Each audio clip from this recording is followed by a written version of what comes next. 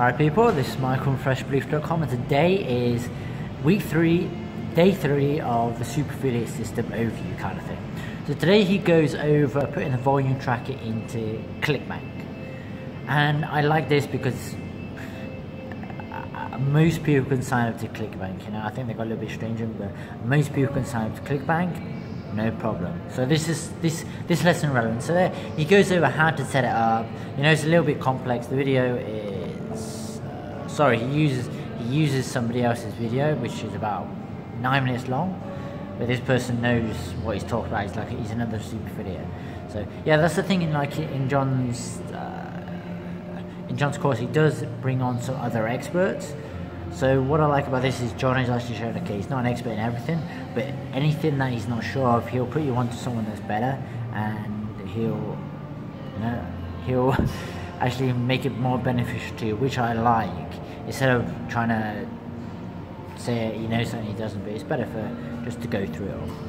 Okay, and then he does a quick interview. I said it's like is it a couple minutes long? Yeah, it's about 2 minutes long, and it just goes over one of super affiliates, Gene Morris, and does a small interview of him.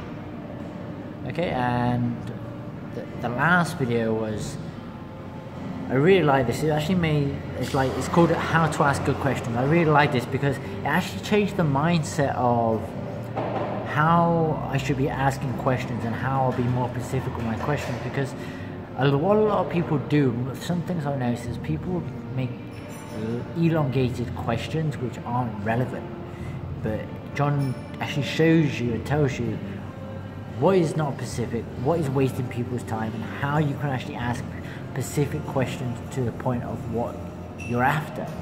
And this again is another mindset thing, and making you smarter, because at the end of the day, if you're asking specific questions to what you want to know, you're going to get the answer that you're looking for. So really, that was week 3, day 3. Alright, the next video is coming soon. Bye.